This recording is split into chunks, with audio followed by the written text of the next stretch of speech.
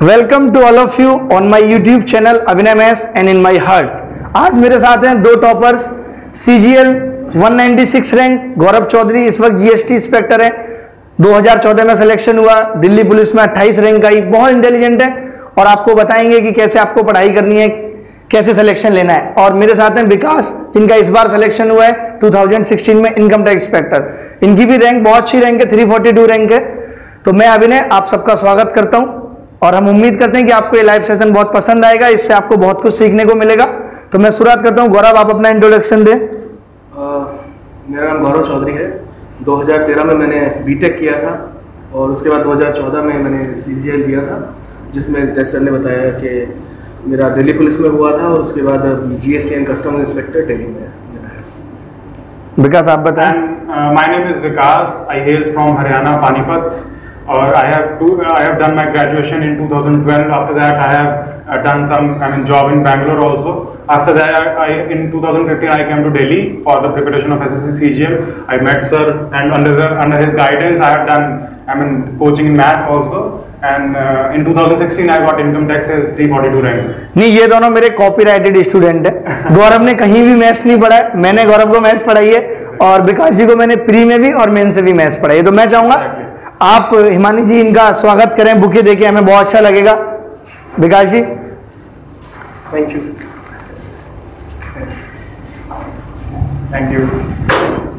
तो आपको विकास जी के सोफिस्टिकेटेड लैंग्वेज से नहीं लग रहा होगा कि बिलोंग्स टू हरियाणा। ऐसा नहीं है, हरियाणा में भी बहुत मॉडर्न एंड गुड और बहुत स्टाइलिश चीजें हैं। बाकी आप लोग से मैं ये जानना चाहूंगा, सबसे पहले हम इसी बात से शुरुआत करते हैं गौरव। जैसे आपने इंग्लिश में भी बहुत अच्छा स्कोर किया, बच्चों के ये डाउट्स आ रहे हैं कि यार इंग्लिश में हमें प्रॉब्लम आ रही है, भाई इंग्लिश की हम तैयारी कैसे शुरू करें। जो लोग गांव से बिलोंग करते हैं उनको इंग्लिश की उतनी आदत नहीं है। जैसे अब हम ही है, हमने तो चलो कनाडा वाली इंग्लिश पढ़ी है, हम तो हिंदी इंग्लिश मिक्स बोल देते हैं। तो इंग्लिश के लिए बच्चों को प्रिपरेशन स्टार्ट कैसे करनी चाहिए, क्योंकि उनका इंटरेस्ट कैसे जगना चाहिए। इंटरेस्ट देखिए, मेरा तो सिंपल मेरा फंडा ये रहा है कि ज़्यादा से ज़्यादा आप सवाल करें, ज़्यादा से ज़्यादा सवाल करें। और कोई गांव से बिलोंग करता है इसका मतलब ये नहीं इसकी इंग्लिश वीक है। मैं तुम्हें बता रहा हूँ, यहाँ पे यो करेंगे लेकिन उनकी ग्रामेटिकल एरर्स काफी होती है। हाँ, यो एग्जैक्टली, ऑब्वियसली, सीरियसली से इंग्लिश नहीं आ जाती उसमें। ठीक है, उसमें फिर थोड़ा सा मैं ये कहना चाहूंगा कि सवाल जो होते हैं वो रिपीटेड होते हैं। फर्स्ट ऑफ ऑल आजकल तो वोकैब थोड़ी सी अलग आ रही है, बट सवाल रिपीटेड होते हैं। ज्यादा से ज्यादा किताबें खरीदो, ज्यादा से ज्यादा सवाल सॉल्व करो। या आप एक किताब लेते हैं, उसमें से सवाल सॉल्व करते हैं तो उन्हें मार्क कर दो जो सवाल आपने गलत किया, और उसको संडे चेक करो हर हफ्ते बाद, ताकि आप 3 कदम आगे चलें तो 1 कदम पीछे चल के चलें। तो इंग्लिश का ये मेरे को बेटर लगता है, ये अप्रोच। हाँ, आप बताओ विकास जी, आपने इंग्लिश में बहुत अच्छा स्कोर किया। मैथ्स में आपका स्कोर कितना था? 181 था सर। 181, आपका 187.5 था। 187.5 मतलब टॉपर्स हैं बिल्कुल। आप ऐसा समझ लीजिए 200 से थोड़ा बहुत ही पीछे हैं। ठीक है, तो आप इंग्लिश के लिए मुझे थोड़ा सा गाइड करो कि भाई कैसे तैयारी करनी चाहिए। इंग्लिश में first of all you will have to build your confidence. कि एक्चुअली सोचते हैं कि गांव से, रूरल एरिया से बिलोंग करते हैं, उनको इंग्लिश नहीं आ पाती होगी।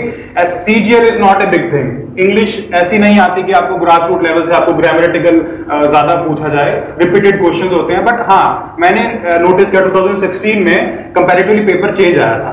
तो nowadays you will have to change your strategy also, जिसमें आपको न्यूज़पेपर रीडिंग इंक्लूड करना चाहिए as per as my views are concerned. इसके अलावा आप उसमें आप वोकैब बहुत ज्यादा रिच करनी चाहिए, क्योंकि हम ये सोचते हैं कि प्री में बहुत कम मार्क्स की आती है।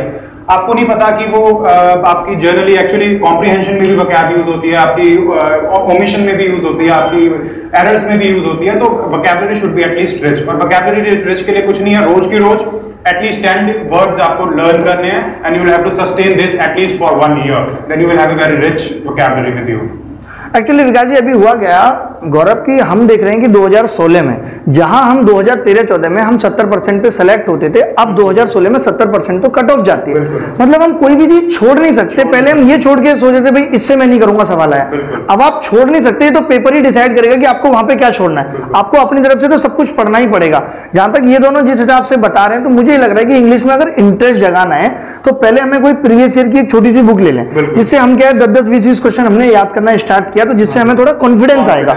और जब हम 10-10 20 क्वेश्चन हमें याद हो जाएंगे, मान लो हमें 201 वर्ड याद हो गए, अब हम क्या करते हैं, कोई प्रीवियस ईयर के प्रैक्टिस सेट लगाने शुरू करते हैं, तो उसमें वहीं वो जब 2 1 वर्ड हमें याद किए हुए फंसेंगे तो हमें कॉन्फिडेंस आएगा कि मुझे भी कुछ आता है, और जब बाकी के बचे हुए 3 है उनको फिर हम पीछे देख के याद कर लेंगे। तो इंग्लिश की शुरुआत ऐसे होनी चाहिए। और बाकी मैथ्स के लिए मैं जानना चाहूंगा, आपने मैथ्स तो आपकी बहुत अच्छी थी, और आपने सबसे बड़ी खास बात मैं विकास जी की बता दूं कि विकास जी ने भी बीटेक किया है और ये इंजीनियर है। गौरव को तो आजकल पता नहीं है कि बीटेक बताना कितना मुश्किल हो गया, लोग कितने मजाक बताते हैं, इसलिए गौरव ने स्टार्टिंग में बता दिया। नहीं तो आजकल लोग छुपाते हैं, क्लास में पूछो कौन कौन बीटेक के, बच्चे हाथ नहीं उठाते, जबकि शकल से पता लग जाता है कि कौन बंदा बीटेक है। एक अलग सा कमीनापन आ जाता है चेहरे पे। हमें इतनी सारी चीजें होती हैं कि भाई बीटेक करने के बाद बंदे को इतने सारे दुख झेले होते हैं। तो विकास जी की बीटेक के दौरान ही शादी हो गई थी, तो मैं विकास जी से जानना चाहूंगा कि शादी के साथ साथ तैयारी करना और इतनी अच्छी रैंक स्कोर करना, मतलब कि हमें यही लगता रहता है कि भाई फैमिली प्रॉब्लम्स हैं, तो इनके साथ तो बहुत सारी फैमिली प्रॉब्लम्स रही होंगी, सच टाइप की, भाई करवा चौथ पे घर जाना ही जाना है, तीजों पे घर जाना, तो आपने उस सब के बीच में से कैसे मतलब खुद को मैनेज किया? देखो ऐसा होता है कि I got married after my graduation, तो मुझे टाइम निकालना थोड़ा डिफिकल्ट था मेरे लिए स्टार्टिंग में, बट मेरी wife actually she was taking coaching here for the BSc and MSc here, तो उन्होंने भी मेरा सपोर्ट किया। वो भी पीजी में रहती थी, मैं भी पीजी में रहता। आई नो क्यों थोड़ा ऑकवर्ड लगता है कि रिलेटिव्स को क्या बताएंगे कि अभी भी अलग रह रहे हैं, बट द थिंग इज कि वो आपको अंडरस्टैंड करना चाहिए कि आपके ये जो 2-3 साल हैं, those are the most important time of your life. वो अगर आप थोड़ा सा एफर्ट करके पास आउट कर लोगे तो फ्यूचर आपका सिक्योर हो जाएगा। बिल्कुल यही है कि जिंदगी में मतलब मौका बार बार नहीं मिलता, और हमें जब भी तैयारी का मौका मिल रहा है तो हमें उस वक्त ये सोचना चाहिए कि अभी जो मुझे करना है कर लो, क्योंकि बार बार मौका नहीं मिलेगा, फिर सारी जिंदगी पछताना ही रह जाता है। तो इसलिए फिर मैंने पढ़ाई शुरू करी, तो मुझे काफी प्रॉब्लम, कई बार घर भी जाना पड़ता था कि कोई चलो रीजन है, कभी इन लॉज के जाना पड़ गया, कभी कोई फंक्शन है, कभी कुछ, बट आप ऐसा नहीं कर सकते ना कि आप 24 आवर पढ़ रहे हो और आपको एक ब्रेक तो चाहिए। You can't study 24 hours a day और उसके बाद भी 7 डेज अ वीक। तो आपको क्या करना पड़ता है, बेसिकली आपको ब्रेक्स भी देने पड़ते हैं बीच में, then you can enjoy at your relatives, that's it. तो ऐसे कर करके आपको कॉन्स्टेंटली 1 साल की मेहनत होती है, everybody will have to spare time for that. मैं इस चीज में एक चीज ऐड करना चाहूंगा। हाँ जी। जैसे मैंने तैयारी करी तो मेरे को जरूरत नहीं पड़ती थी गैप लेने की, एंजॉय करने के लिए। मैंने जो भी तैयारी करी हमेशा लोगों के साथ करी, और मैं मेरे साथ जो भी मिलते हैं पूछते हैं, मैं उनको हमेशा यही एडवाइस देता हूँ कि ये यूपीएससी नहीं है कि आप अकेले बैठ के पढ़े। एग्जैक्टली। ये एसएससी है और दोस्तों के साथ पढ़ो, जहाँ पे क्वेश्चन शेयर रहे, दोस्तों से रेस लगाओ, कंपटीशन में रहो। बिल्कुल। मेरा था जैसे पिछली बार राहुल भाई आए थे, तो मैं हर दूसरे दिन के घर चला जाता था। सेल्फ मोटिवेशन के लिए बहुत जरूरी है, सेल्फ मोटिवेशन के लिए चीज बहुत जरूरी है कि आप लोगों को देखेंगे तभी तो आपको पढ़ने का मन करेगा। अगर आप अकेले रहेंगे तो बहुत मुश्किल है पढ़ाई करना, लेकिन उस टाइम का मिसयूज नहीं होना चाहिए। इसीलिए लोग, कुछ जो स्टूडेंट्स होते हैं लाइब्रेरी ज्वाइन करते हैं ताकि लाइब्रेरी में जाके एक माहौल बने, उसके बाद कंपटीशन दिखेगा, वो उसने 3 चैप्टर कर लिए, मेरा 1 चैप्टर हुआ है। दैट इज व्हाई यहाँ पर थोड़ा क्राउड एटमॉस्फेयर जरूरी होता है। और ये प्रिपरेशन ना बहुत अच्छी है, पता है, इस चीज को बहुत एंजॉय करो, है ना, it's a very beautiful time. बिल्कुल बिल्कुल। आप खाली हैं, फ्री है आप, और घर से पैसा आ रहा है, पूरे दिन दोस्तों के साथ रहते हो, पढ़ते हो, मस्ती भी करते हो। It's a very beautiful time, believe me. मस्ती के साथ पढ़ेंगे तभी सिलेक्शन हो सकता है। अगर आप सिर्फ एक ही डायरेक्शन में लग जाएंगे, मेरा तो यही सब कुछ है, तो फिर उस लक्ष्य को पाना भी बहुत मुश्किल होता है, फिर जिंदगी बोरिंग सी लगने लगती है। तो बिना प्रेशर के काम करेंगे तो ज्यादा अच्छे से कर पाएंगे, ये मेरी बात है। आप में से कोई क्वेश्चन पूछना चाहता है? भाई कोई आप क्वेश्चन पूछो। हाँ, माइक दे दो इनको, माइक दो। हिमानी जी, आप कहाँ से? मैंने सुना आप कैलिफोर्निया से हैं। नहीं sir, I am from Karnal. Sir, my question is from both of you, as you both are BTech students. So, how you plan to change your stream? Like, rather than pursuing MBA or MTech after your BTech, why did you go for CGL? कमाल का इन्होंने सवाल पूछा, मैं थोड़ा सा इसमें हंसी मजाक ऐड करना चाहूंगा। देखो, अब ये बात बहुत पुरानी हो गई है कि बीटेक के बाद एमबीए करना, बीटेक के बाद एमबीए करना सिर्फ ऐसे रह गया जैसे मरने के बाद 13वीं का होना, क्योंकि होता कुछ नहीं है, सिर्फ आत्मा को शांति मिल जाती है। पहले जनरली क्या था कि बीटेक की बहुत वैल्यू इसलिए हुआ करती थी क्योंकि प्रोडक्शन सेंटर में चीजें थी नहीं। जैसे आपको एक राजदूत बाइक भी चाहिए तो ऑर्डर देना पड़ता था पहले से, चीजें थी नहीं, तो हमें इंजीनियर्स की बहुत ज्यादा जरूरत थी। अब चीजें इतनी ज्यादा बन गई थी कि उनको बेचना बहुत जरूरी था, तो हमें एमबीए की जरूरत पड़ी मार्केटिंग में। लेकिन अब क्या हुआ कि प्रमोशन ऑनलाइन होने लगा, तो एमबीए और बीटेक दोनों की ही वैल्यू बहुत गिर गई। अगर आप में कुछ अलग है तभी आप कर सकते हैं। तो अब आप इनके सवाल का आंसर दीजिए कि आपने चेंज कैसे किया। बिल्कुल, एक्चुअली ये एक स्ट्रीम चेंज, इसको आप पूरा स्ट्रीम चेंज नहीं बोल सकते कि आपने पूरा स्ट्रीम चेंज किया। एक्चुअली क्या होता है कि when you have done BTech, आपने ऐसा जनरली ये ट्रेंड रहा है इंजीनियर्स में कि आपने 2 दिन में पढ़ाई करनी है, पूरी बुक्स 2 दिन में have to complete in any way. तो उससे क्या होता है, आपको एक मोटिवेशन मिलता है कि यार ये कोई बुक है, ये इतनी मोटी बुक है, 7500 क्वेश्चंस हैं, ये आपने करनी है एक वीक में, आप कर लोगे, क्योंकि आपको वो एक ट्रेंड सेट है आपका, आप में कॉन्फिडेंस है उस चीज का। दूसरी चीज क्या होती है कि आपका जो एक माइंड होता है ना, कभी साइंस को लेकर कभी डरता नहीं है, मैथ्स को लेकर, क्योंकि आपने इंजीनियरिंग में भी की हुई है, 12th तक आप यू आर गुड इनफ कि आप इंजीनियरिंग कर रहे हो, तभी आपका मैथ्स अच्छा है, तो आपको एक कॉन्फिडेंस मिलता है, यार तो 10th लेवल तक का maths you can do it easily. तो बीइंग ए इंजीनियर आपको एक बेस मिल जाता है कि आप अब कम्पीट कर सकते हो। कुछ स्टूडेंट क्या होते हैं, थोड़ा अंडर एस्टिमेट फील करते हैं कि यार मैं तो साइंसेस नहीं आती, मुझे मैथ्स नहीं आता, क्योंकि मैं तो बीए करी थी और उसमें नहीं हो पाया मेरा। तो उसमें उस डरने की जरूरत नहीं है, क्योंकि सीजीएल इज नॉट मतलब that type of studies actually. Sir I am also an engineer. Okay good. मैं एक चीज बोले कि जैसे आपका सवाल था ना, तो ये चेंजेस आते रहते हैं। जब मैं सेकंड ईयर में था, मैंने आयरन मैन देखी थी, मुझे लगा कि मैं एमटेक करूंगा, ठीक है, वो चेंज हो गया। थर्ड ईयर में एमबीए हो गया, फोर्थ ईयर में मुझे लगा कि नहीं, मैं अपना इसी चीज की एसएससी की थॉट बदल के। इसका फायदा क्या है? इसका फायदा ये है कि जॉब सेटिस्फेक्शन बहुत अच्छा है, जॉब काफी अच्छी है।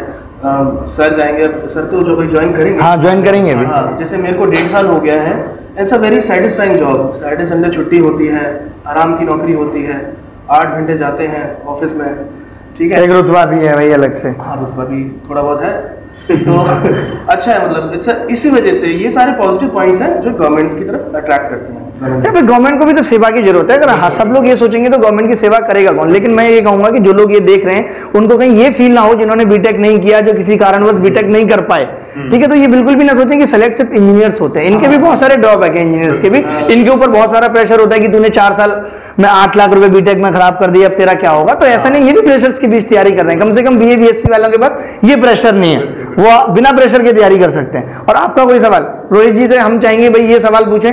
ये भी फिलहाल दिल्ली पुलिस में इनकी जॉब है और ये आगे चेंज करना चाहते हैं इसको, क्योंकि लाइफ में ऐसा नहीं, आपको बदलते रहना है। जिंदगी इसी का नाम है कि आप चेंजेस करते रहना लाइफ में। हाँ रोहित जी, आप सवाल पूछिए।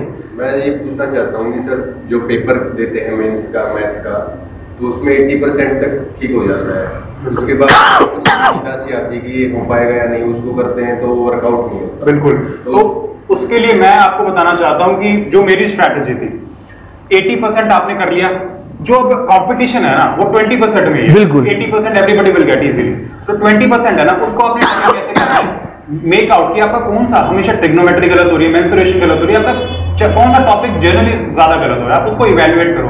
अगर आपने उसको ढंग से इवैल्यूएट किया ना, आपने उसका चार्ट बनाया कि हमेशा यार मेरा ट्रिग्नोमेट्री गलत हो रही है, तो फोकस ऑन दैट फर्स्ट, उसके बाद नया मूव है। तो मेरी ये स्ट्रेटजी रही है, एकदम सही रही है बिल्कुल, क्योंकि 160 आने के बाद आपको ये ढूंढना है कि 40 की गलती मैं कहां कर रहा हूं, उसके बाद आपको अपनी गलतियां पकड़ने की जरूरत है, तभी आप आगे बढ़ सकते हो। कंपटीशन उसी में, अगर आपने वो 20% में अचीव कर लिया तो you will be on the top of the CGL. बिल्कुल बिल्कुल बिल्कुल। हाँ, आप और कोई सवाल पूछना चाहेंगे? हिमानी जी, आप कोई सवाल पूछना चाहेंगे? आप बीटेक हैं, ये बहुत अच्छी बात है, ठीक है, और ये बहुत हमें भी अच्छा लगता है कि भाई बीटेक वाले इंजीनियर अब अपनी लाइन छोड़ के इसमें आ रहे हैं। उससे फायदा ये हो रहा है कि गवर्नमेंट को एक ऐसे लोग मिल रहे हैं जिनको कंप्यूटर की भी नॉलेज है। मतलब एक परफेक्ट लोग मिल रहे हैं। नहीं तो हालत है कि भाई लोग कंप्यूटर के बारे में नहीं जानते, अब सीएसएस में सेलेक्ट हो गए सिर्फ टाइपिंग करके। तो मुझे लगता है कि गवर्नमेंट को भी इससे बेनिफिट हो रहा है। और इंजीनियर्स होना कोई एक अभिशाप नहीं है, कोई एक बुरी बात नहीं है। लोग इसको बहुत नेगेटिव लेते हैं कि भाई इंजीनियर्स हैं तो बहुत गलत हो रहा है। नहीं, ये बहुत अच्छी बात है, जहाँ पे हम हर दुख मुसीबत से आगे बढ़ के आ रहे हैं। हाँ जी, पूछिए। जो इंजीनियरिंग है वो एक बेसिक लेवल बन चुका है कि वो तो अचीव करना ही करना है, शुरुआत है वो हर चीज की। हाँ, बिल्कुल बेसिक कोर्स बन चुका है आजकल। हाँ sir, I want to ask both of you कि आपका रूटीन क्या था, मतलब डेली स्केड्यूल क्या था? वेरी नाइस क्वेश्चन, आंसर करें। सर एक्चुअली मैम मेरे साथ क्या था कि I used to wake up at 7 o'clock, उसके बाद 8 बजे मुझे लाइब्रेरी आ जाना है। मैं थोड़ा hard working compare to smart worker, थोड़ा सा मुझे टाइम लगता है चीज को अचीव करने में। मैथ्स मेरा ठीक होता है, इंग्लिश और जीके वगैरह में, क्योंकि आपको रिपीटेड क्वेश्चन आते हैं ना, तो आपको लेबर चाहिए उसमें, रीड करना, बार बार उसको याद करना, वो चीज इज डिफिकल्ट। मुझे ऐसे रटते इजीली लगते नहीं है, तो इसलिए मेरे साथ ये प्रॉब्लम आती थी। तो मैं थोड़ा हार्ड वर्क हूँ, मैं 8 घंटे दिन में पढ़ाई के निकालता था। और मेंस के टाइम पे मुझे पता है सर 12-12 घंटे भी मैंने पढ़ाई करी है। मुझे वेरी नाइस। और लास्ट के 1 महीना जो मेंस का था मैथ्स का, इनफैक्ट उसमें मैंने 12-12 घंटे निकले। नो डाउट, देखो कंपटीशन इतना ज्यादा हो चुका है सर आज के टाइम पे, आपको 12 घंटे निकालने पड़ेंगे फाइनल के टाइम पे। बिल्कुल। बट हाँ, कुछ होते हैं इंटेलिजेंट होते हैं, जिनका माइंड अच्छा होता है, जल्दी क्विक, जल्दी ग्रैस्पिंग पावर होती है, तो वो लोग कर सकते हैं। वो आप 6 घंटे एवरेज निकाल लोगे तो भी कोई प्रॉब्लम नहीं है। Thank you. हाँ गौरव आप बताओ। हाँ गौरव मैं बिना पढ़े सेलेक्ट होता हूँ हर बार। मैंने एक बार पढ़ा है, लेकिन एक बार मैंने पढ़ा है। मैं यही कहता हूँ कि एक बार अगर आप बहुत अच्छे से तैयारी कर लेते हो, क्योंकि अब तो हमारे पास वक्त ही नहीं है भाई, इतनी पढ़ाई, इतना पढ़ाने के बावजूद वक्त निकल ही नहीं पाता। तो मैं यही कहता हूँ कि जिसको मैथ्स आ गई ना, वो जिंदगी जीना सीख गया, सब कुछ उसको आ गया। बिल्कुल सर, बिल्कुल सर। स्टार्टिंग में मैं बताऊँ, जब मैं कोचिंग कर रहा था, मैंने मैथ्स अभिनय सर से ही पढ़ा है, तो इन्होंने तो मेरे को इतना कोऑपरेट करा है हर चीज में कि मैं किसी भी क्लास में आ जाता था, आप सवाल देते थे, मैं बीच में अपने डाउट्स पूछ लेता था। बिल्कुल बिल्कुल, उस टाइम मैंने बताए हैं। और अब अगर मेरा जो शेड्यूल का बात की जाए अपार्ट फ्रॉम कोचिंग के बाद, तो ऐसा था मैं सुबह 8 बजे लाइब्रेरी में आ जाता था, तो 8 से 2 बजे तक ना एक ग्रुप के लड़कों में रहता था, अंकित मारो सर, हाँ, उसके बाद अनुज नेक्स्ट वीक आ रहे हैं, तो बहुत टॉपर है वो भी। 2 से 6 बजे मैं अनुज सर के साथ रहता था। उसके बाद शाम को मैं एक है सीबीआई में इंस्पेक्टर हैं, रवि मेरे भाई हैं, रात को मैं उनके साथ चला जाता था। तो मैं अलग अलग ग्रुप्स में रहता था। मैं कभी भी अकेले बैठ के, कुछ टाइम था 2-3 महीने थे जब अकेला बैठ के पढ़ा, क्योंकि मेरे को एक बेस बनाना था अपना। उसके बाद मैंने कभी अकेले पढ़ाई नहीं करी है, कभी किसी के साथ, कभी किसी के साथ, कभी किसी के साथ। तो आपको पता भी तो चलता रहता है कौन क्या करता है। बिल्कुल सही बात है। और गौरव ने कहा कि मेरा कॉपरेशन रहा है, गौरव का भी मेरे साथ बहुत कॉपरेशन रहा है। मेरा स्टार्टिंग का फेज था टीचिंग का, तो कई बार क्या होता था, मैंने किसी चैप्टर में अगर कम सवाल कराए, मुझे आज एक बात याद आ रही है, तो गौरव ने मुझे स्पेशली आके बोला, सर ऐसा ही स्टूडेंट ये फील कर रहे हैं कि कम सवाल कराएं, तो आप आगे करा दे ताकि बच्चे बेकार ना बोले। तो इनका भी बहुत कॉपरेशन रहा है मेरे साथ, इन्होंने भी मुझे टीचर बनाने में काफी मदद की है। बिल्कुल।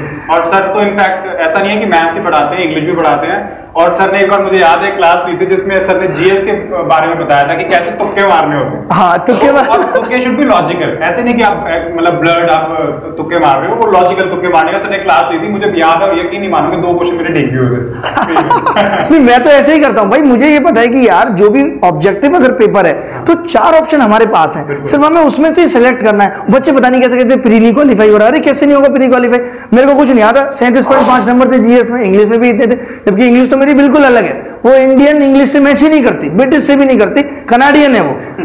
ठीक है। और रूटीन की अगर मैं बात करूं, जैसा आपने सवाल पूछा, आज के दौर में ये बहुत मुश्किल बात है कि हम एक हफ्ते का शेड्यूल बना पाए, 1 महीने का शेड्यूल बना पाए, ये बहुत मुश्किल काम है। मुझे लगता है कि अगर आपको ये लगता है कि आज आपके पास 10 घंटे हैं, तो आप 10 घंटे का शेड्यूल बनाइए कि आज के 10 घंटे में मैं ये पढ़ूंगा। और खाली पढ़ना ही नहीं है, अगर आपने जीएस का मान लो एक टॉपिक खत्म किया, आपने प्रेसिडेंट खत्म किया, कुछ भी खत्म किया, तो आपको क्वेश्चन भी करके देखने प्रीवियस ईयर से, क्योंकि जीएस खाली पढ़ने से नहीं आ जाती। जब तक आप क्वेश्चन नहीं करेंगे तब तक आपको उसकी बारीकियां नहीं पता चलेंगी, छोटी छोटी सी चीजें हैं। ठीक है। और मैं ये और चाहूंगा कि गौरव आप ये बताओ कि प्री का स्कोर कितना ज्यादा मायने रखता था? प्री में क्या आपने, प्री के बाद मेंस में क्या चेंजेस रखने होते हैं तैयारी में? प्री में किस चीज को इंपोर्टेंस देनी होती है? मैं थोड़े से अपने मार्क्स और रैंक बता देता हूँ। हाँ बिल्कुल बिल्कुल। जो टियर 1 है उसमें मेरे 124 थे, तो उसमें मेरी रैंक थी कुछ 5,500। हाँ मतलब 124, आज तो कट ऑफ 130 से बन जाती है। 124 है, बहुत अच्छे होते थे उस टाइम। उसके बाद सर मेंस मैंने जब दिया तो मेंस में मेरा रैंक आ गया था 390, फिर इंटरव्यू में मेरा 196 आ गया था। तो ये है कि ना, घबराना नहीं है। जैसे कई लोग घबरा जाते हैं कि टियर 1 में यार मेरा रैंक इतना कम आया, वो डिमोरलाइज हो जाते हैं। हाँ। होना नहीं है, पता है, उसमें लग जाओ और एकदम से जंप आता है। ऐसे कई सारे एग्जांपल, बहुत सारे, तो इतने एग्जांपल जानते हैं कि एकदम से वो शिफ्ट सी चेंज आ जाता है रैंक में। बिल्कुल। तो और तैयारी देखो ऐसा है, प्रीलिम्स मेंस मेरे को समझ नहीं आता, इसको अलग अलग मत करो। हाँ। ये एक चीज है, math is not different, mains की मैथ आई डोंट थिंक, हाँ बिल्कुल कुछ सेम है बिल्कुल। और ज्यादा से ज्यादा सवाल करो जीएस में, अपने दोस्तों के साथ वॉक करते करते, हाँ भाई ऐसा है आज आपको ना वो डाइजेस्टिव सिस्टम पढ़ना है, ठीक है, शाम को बात करेंगे। शाम को एक दूसरे से सवाल पूछ लो, मस्ती करो, एंजॉय करो इस चीज को। मेरा मतलब मेन टैगलाइन ये है कि एंजॉय दिस थिंग। मेरा फर्स्ट अटेम्प्ट 2015 में मैंने सबसे पहले दिया। उस वक्त मैं कोचिंग शुरू ही हुई थी इनफैक्ट, तो मुझे इतना कुछ ज्यादा ढंग से आता भी नहीं था। तो मैंने तैयारी शुरू करी और मेरे मैथ्स में आते 132 मार्क्स, क्योंकि मुझे इतना कॉन्फिडेंस था नहीं, पहली बार ऐसे ही होते सबके साथ। फिर मैंने सर के पास कोचिंग लगाई तो थोड़ा कॉन्फिडेंस आया कि how to solve the question in a different approach. डरना नहीं है मैथ्स से, क्योंकि मेरा मैथ्स मुझे थोड़ा नो डाउट अच्छा था, बट वो कॉन्फिडेंस नहीं आ पाता। जब आप 200 मार्क्स का पेपर देते हो तब आपके आते 110, तो आपको ऐसा लगता नहीं यार मेरा नहीं हो पा रहा।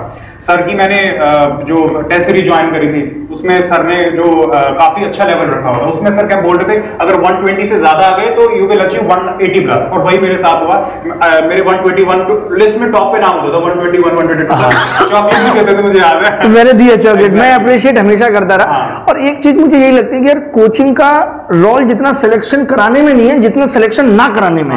यहाँ पे बच्चा आता है, सीधे मेट्रो स्टेशन उतरता है, वहां उसको पंपलेट पोस्टर मिले, जितनी भी ये कोचिंग्स ऐड लगाती हैं हमारे यहाँ ये बच्चा सेलेक्ट हुआ। अब विकास जी इन्होंने प्री की कोचिंग ली, अब वो कोचिंग तो इनका एडवर्टाइजमेंट करेगी, लेकिन लोगों को ये नहीं पता कि उस प्री की कोचिंग के बाद तो इनका सिलेक्शन हुआ ही नहीं था।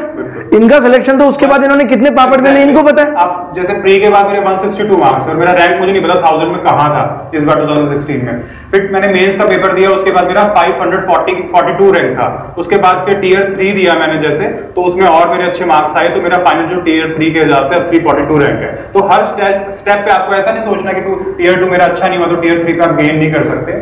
तो वो कॉन्सेप्ट रिवीजन बहुत जरूरी है। Step is important. आपको एक मतलब प्री भी इंपॉर्टेंट है आपके लिए, मेंस भी इंपॉर्टेंट है, और इवन लास्ट पॉइंट तक आपको अगर कुछ जैसे किसी ने टाइपिंग देनी है तो उसका आपको पता है कितनी इंपॉर्टेंस होती है टाइपिंग की। अगर आप टाइपिंग दे रहे हो, अगर टाइपिंग क्वालिफाई नहीं है तो you are out of the rest.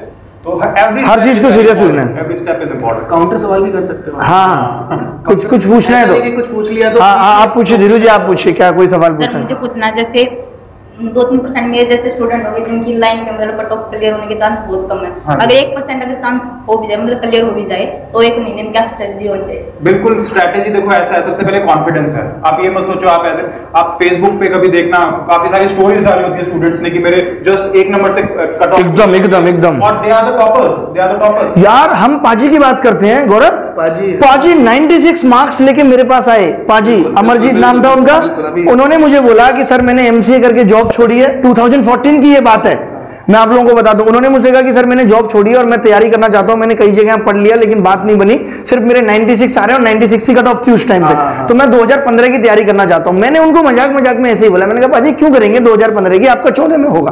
वो हंसने लगे इस बात पे, और उन्होंने 175 मैथ्स 170 इंग्लिश में 2014 में ही एक्साइज इंस्पेक्टर दिल्ली है। उसके बाद शादी भी हो गई और वो पिता भी बन चुके हैं।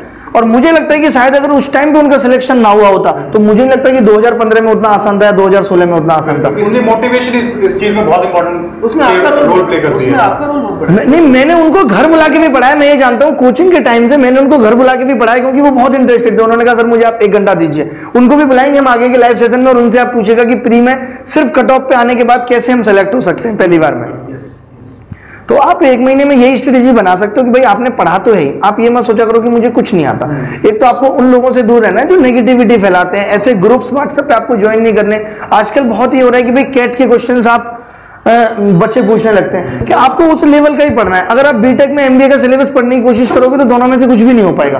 तो आपको सिलेबस के अंदर ही रहना है, बाउंड्री पे रहना है। थोड़ा सा बाहर जा सकते हैं आप, लेकिन ये नहीं कि आप कैट में चले गए, जीमेट में चले गए। मुझे लगता है उतना ज्यादा करने की जरूरत नहीं है। लोग चैलेंज करेंगे तू इस सवाल को करके देखा, तो उन लोगों को हाथ जोड़ के बोले भाई मेरे से नहीं होगा, आप कर लो। और ये ट्रेंड मुखर्जी नगर में है, हर टीचर के 3-4 क्वेश्चन होते हैं वो आते ही टीचर जो अपना डेमो होता है जनरली आप मतलब ये ऐसा है बिल्कुल 3-4 अपने क्वेश्चन बताते हैं, उन पे बच्चे इंप्रेस हो जाते हैं, यार ये मुझे आता नहीं, जबकि वो उस लेवल के है ही नहीं। वो कभी सीजीएल में कभी अगर आए भी होंगे तो कभी एक क्वेश्चन आता है। मैं ये रिक्वेस्ट करते हैं, ऐसी कोई जरूरी नहीं है कि आपको मतलब वो करना ही करना है, वो किसी से भी नहीं होने। और मैं यही रिक्वेस्ट करना चाहूंगा स्टूडेंट से कि प्लीज कहीं भी अगर आप पढ़ रहे हैं तो डेमो देख के नहीं। तो वो डेमो में 2 दिन में आप खुद मुझे बताओ, मैं आपको कहता हूँ एक टॉपिक तैयार करके आओ, आप बहुत अच्छा तैयार करके पढ़ा सकते हो।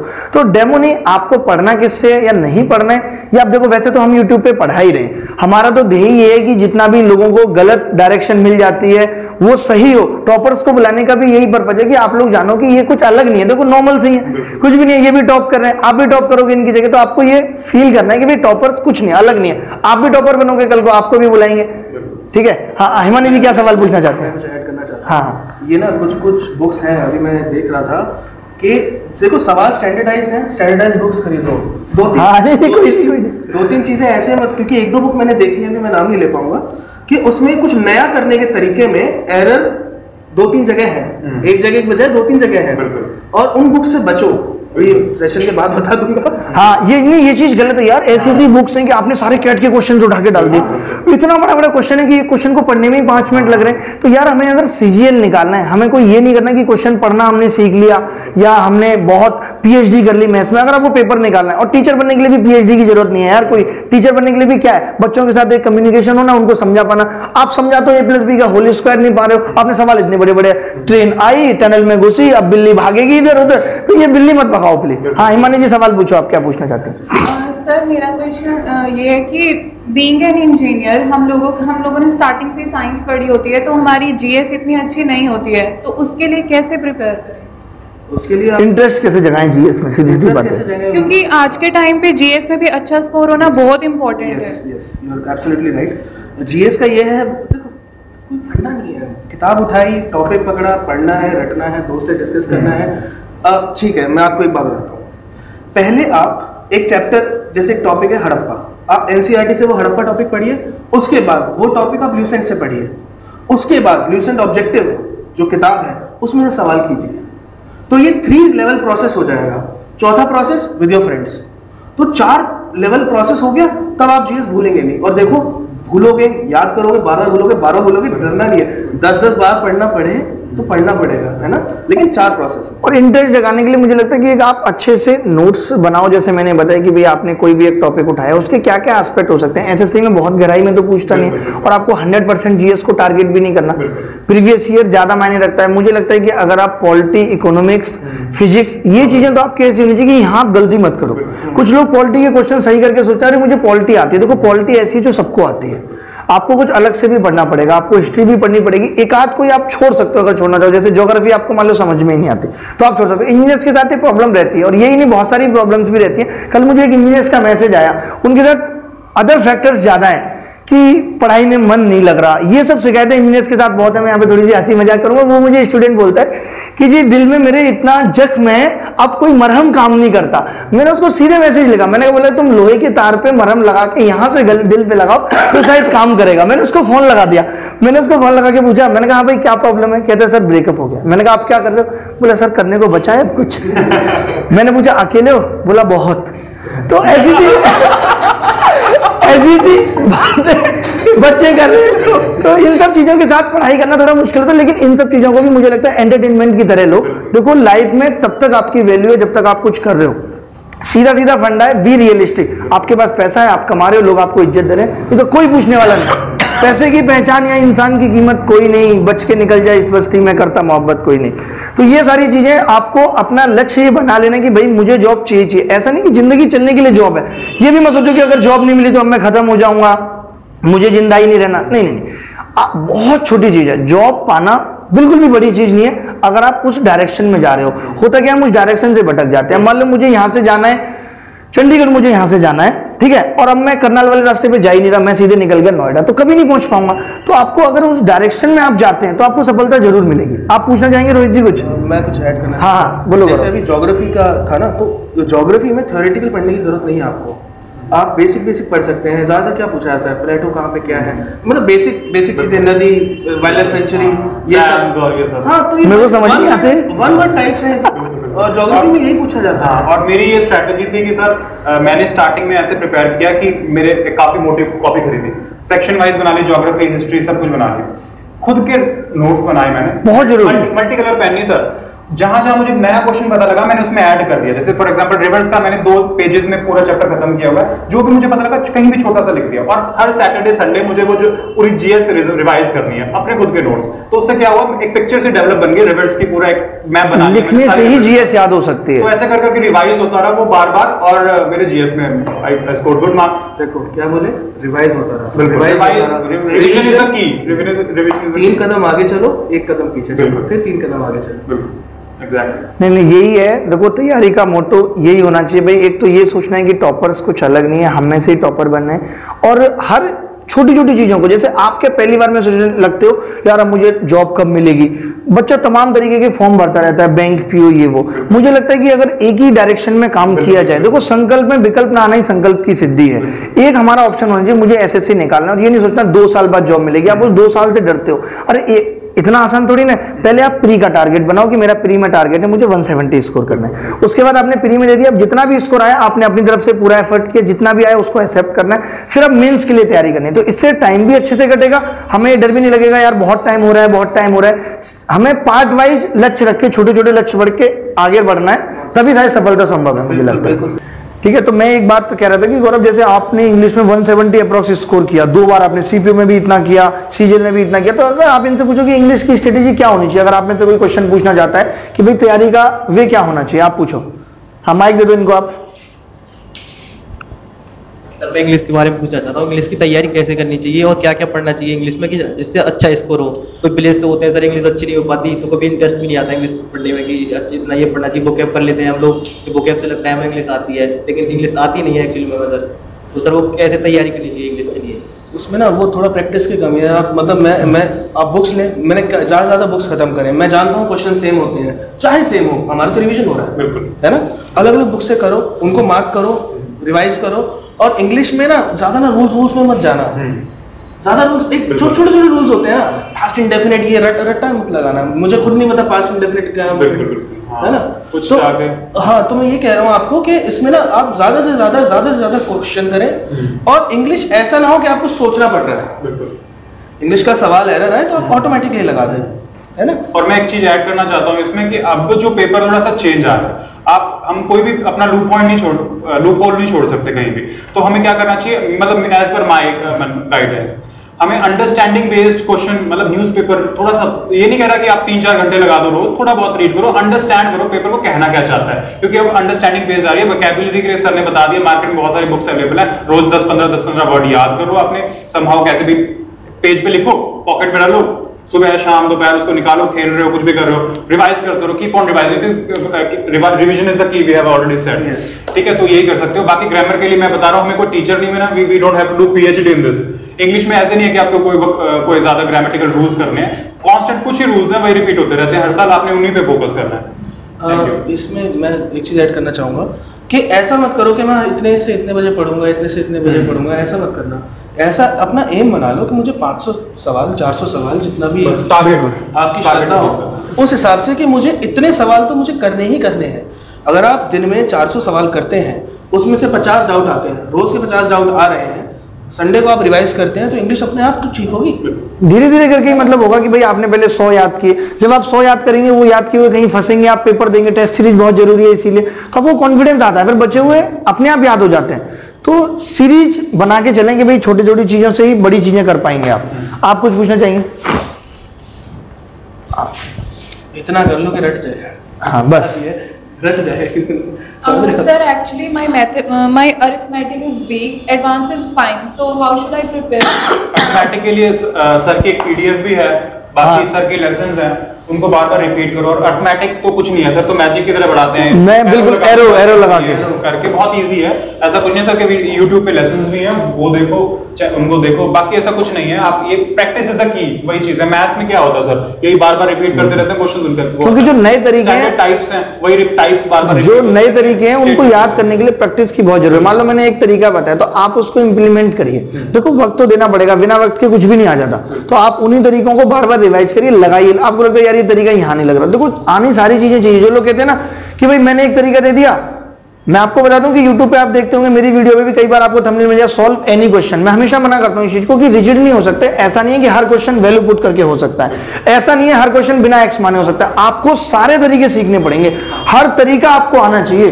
जब आपको सारे तरीके, कहीं ऐसा हो सकता है कि फॉर्मूले से बहुत आसान हो रहा हो सवाल, तो आपको सारी चीजें सीख के चलेंगे तो कोई बहुत कठिन नहीं है। आप क्या पूछना चाहते हैं धीरू जी, आप पूछिए। जैसे सर जीएस में किसी का किसी में अच्छा मतलब इंटरेस्ट नहीं होता, किसी का किसी में इंटरेस्ट नहीं होता, जैसे मेरा बायो में इंटरेस्ट नहीं है, तो वो पार्ट छोड़ देना चाहिए या नहीं? एक्चुअली पता क्या है, अगर आप जस्ट क्लियर कर रहे हो कट ऑफ, जैसे कि 135 130, ठीक है, तो आपके लिए वो रिस्क है एक भी चैप्टर छोड़ना। आप क्या करो, कुछ मत करो। प्रीवियस ईयर सिर्फ बायो के कितने होंगे, 300 400 500 1000, उनको गो थ्रू करते हो, क्योंकि अब इस पॉइंट पे ना जब आपके जस्ट कट ऑफ क्लियर हो रही है, आप कोई भी पॉइंट छोड़ नहीं सकते अपना।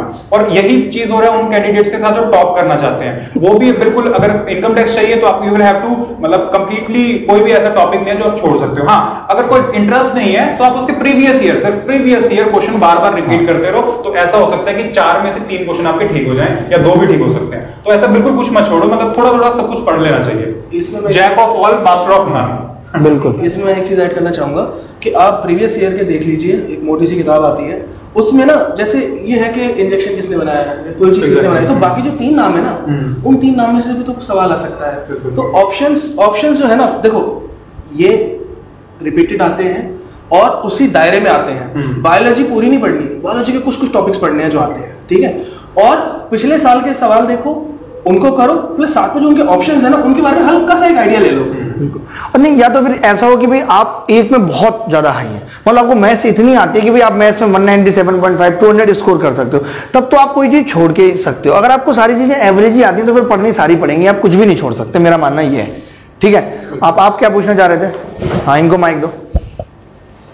सर मैं ये पूछना चाह रहा हूँ, जो क्लोज टेस्ट का पार्ट आता है मेंस में, हाँ जी, उसमें जो प्रीपोजिशन बेस्ड होते हैं वो तो हो जाते हैं, जो वोकैबुलरी बेस्ड होते हैं उनके लिए क्या स्ट्रेटजी होगी? देखो, इसलिए मैंने बताया था वोकैबुलरी इंपॉर्टेंट है करनी, हर फील्ड में हर चीज में आएगी वोकैबुलरी। तो वोकैबुलरी मैंने बताया आपको कैसे रिवाइज करनी है, बार बार रिवाइज करनी है।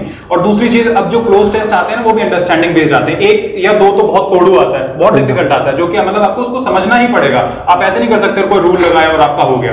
तो जितना ज्यादा प्रैक्टिस करोगे, अच्छे क्वेश्चंस की करो, अच्छी बुक्स लो इंग्लिश की, मार्केट में बहुत सारी वो, बट मेक श्योर उनकी की जो हो ना बैक साइड में, क्योंकि मैंने देखा है कि सर फॉर एग्जांपल 2012 का क्वेश्चन दिया हुआ है किसी बुक में, एक बुक में कुछ आंसर दिया हुआ उसका, दूसरी बुक में कुछ है ऐसे, उसमें कंफ्यूज नहीं होना कि भाई तुम्हारा बहुत ज्यादा कुछ वो होने वाला है। किसी अच्छे टीचर से जाके कंसल्ट करो, आंसर करो, ऐसा कंफ्यूज नहीं होना कि भाई इसमें तो वाज वर्ड दिया हुआ है, इसमें वर्ब सिर्फ वर्ब दिया हुआ है, दैट्स इट। इस टाइप से एक बार ना क्लोज टेस्ट पूरा पढ़ लिया करो, ऐसा नहीं प्रैक्टिस का ही खेल है वो भी। ऐसा नहीं कि एक लाइन पढ़ी और आंसर ढूंढ रहे हो, एक बार फट से ना क्लोज टेस्ट पढ़ लिया करो, एक आइडिया लग जाएगा क्लोज टेस्ट बता क्या रहा है, चाह क्या रहा है। हाँ, बिल्कुल सही। मैं भी गलती करता था ना, जैसे मैं करना स्टार्ट कर दिया, एक लाइन पढ़ी और आंसर मार्क कर, वो नहीं, एक बार पढ़ लो क्लोज टेस्ट, तो उससे आइडिया हो जाएगा।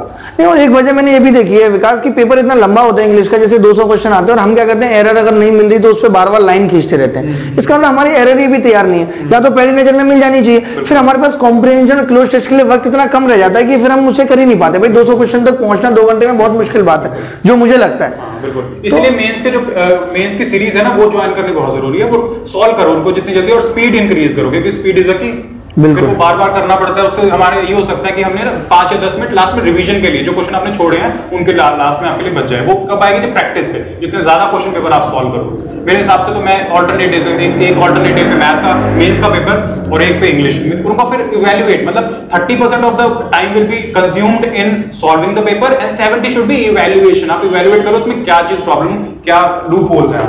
हाँ, जो गलतियां हो जाती हैं हम उन्हें इवैल्यूएट नहीं करते, इसके तो वो सुधार नहीं पाते हम उन्हें। उससे क्या होता है कि जिस लेवल पे आप थे उसी पे नेक्स्ट अगले दिन भी हो, फिर उससे नेक्स्ट तो कोई फायदा भी नहीं है, फायदा भी नहीं है। इवैल्यूएट ही नहीं कर रहे, तो उसी लेवल पे स्टैंड कर रहे हो। तो आपने क्या करना है, उसको इंक्रीज करने के लिए अपने लूप होल्स पे इंप्रूवमेंट करना है। गलतियां आपको सुधारनी है, तभी वो जैसे होता है ना कांस्टेंट हो गए मेरे नंबर, सैचुरेशन आगे भी 150 से ऊपर नहीं आ रहे, तो आप ये देखो कि 50 में जहां गलती हो रही है उस टॉपिक को, उस चीज को मुझे दोबारा पढ़ने की जरूरत है, तभी मार्क्स पढ़ेंगे। धीरे धीरे करके ही बढ़ते हैं। 5-10 टेस्ट सीरीज बहुत जरूरी है। अगर आपने 4-5 महीने तैयारी को देनी है तो फिर अच्छे से दीजिए, सारी चीजें छोड़ दीजिए, रिश्तेदार, घर, मकान, दुकान, तो फिर पूरा मन से ही लगे। देखो बिना मन के फेसबुक डीएक्टिवेट कर दो, व्हाट्सएप डीएक्टिवेट कर दो, कुछ इस दुनिया में, क्योंकि सर ये 3-4 महीने है, 3-4 महीने। हाँ, कुछ लोगों की स्ट्रैटेजी होती है कि नहीं वो सोशल भी रहते हैं, ऐसा जरूरी नहीं है कि सबके लिए ये स्ट्रैटेजी एप्लीकेबल है। कुछ लोग जो फोकस नहीं कर पाते उनके लिए बोल रहा है। कुछ होता है जैसे सोशल है, सर बता रहे थे, मैं कभी मेरे 3-4 ग्रुप होते थे, ऐसा कर सकते हैं, no doubt, but everybody's individual mind is completely different from each other.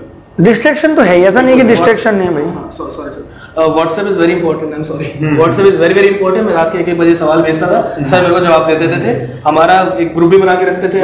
WhatsApp is important, but हर चीज गुड प्रॉस भी है, कौन सी भी है, सही बात है। हम उस चीज को कैसे लेके चले, बिल्कुल। जो मैंने व्हाट्सएप जो बताया था वो बेसिकली बताया था कि इररिलेवेंट जो ग्रुप्स आप ऐड कर ले, तो उसमें मैसेज आते रहते हैं, डिस्ट्रैक्शंस आती हैं। बेसिकली आप अपने 3-4 फ्रेंड्स का ग्रुप बनाओ, मैसेज भेजो, उसमें सॉल्व करो, that's it, well and good. ठीक है, ठीक है, नहीं बिल्कुल। और हम इस सेशन को यहीं पे खत्म करते हैं, ठीक है। और बहुत अच्छा लगा, विकास ने बहुत सारी नई बातें बताई। I am highly impress. और आप देख रहे होगे, कभी इतना कम्युनिकेशन का वक्त हमें नहीं मिला भाई, क्लास में आए और फिर खत्म हो गया। फिर जॉब मिलने के बाद ये सारी चीजें रहती कि भाई हम ये बता पाते हैं लोगों को कि ऐसा करना चाहिए। वैल्यू भी तभी, भाई हमने ऐसा किया, हमें सफलता मिली, तभी तो हम ये कह पाएंगे जो हमने किया वो अच्छा था। तो यही एक्सपीरियंस हम शेयर कर रहे हैं कि आप यहां तक पहुंचे, तो आप कैसे करके यहां तक पहुंचे। कोई तुक्का तो है नहीं, इतने सारे टॉपर्स बता रहे हैं। तो हार्ड वर्क, बिल्कुल स्मार्ट वर्क, आपको इस डायरेक्शन में जाना है, इस डायरेक्शन में सफलता है, भटकना नहीं है अपने लक्ष्य से। इसी तरीके से हम मिलते रहेंगे, और भी टॉपर्स आएंगे अलग अलग डिपार्टमेंट से, कोई सीबीआई इंस्पेक्टर होगा और कोई सेंट्रल सेक्रेटरीट में होगा, तो हम मिलते रहेंगे, ठीक है। तो मुझे लगता है कि आज के लाइव सेशन को हमें यहीं पे एंड करना चाहिए, क्योंकि ज्यादा लंबा नहीं होना चाहिए लाइव सेशन। बच्चों को भी प्रॉब्लम होती है, आधा घंटे में ही वो सीख पाए कि हमें क्या क्या करना है, कैसे कैसे करना है। तो मैं ये चाहूंगा कि इन दोनों को मैं आज एक एक पेन दूं, जिससे सरकारी साइन करें आगे जाके, ठीक है। मुझे बहुत अच्छा लगेगा ये।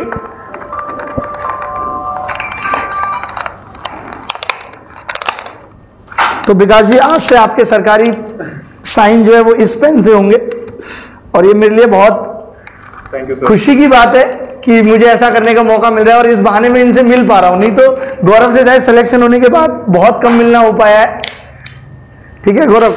तो मुझे बहुत अच्छा लगा। Thank you sir. और very good, thanks a lot. आप लोग यहाँ आए और आपने स्टूडेंट्स को समय दिया।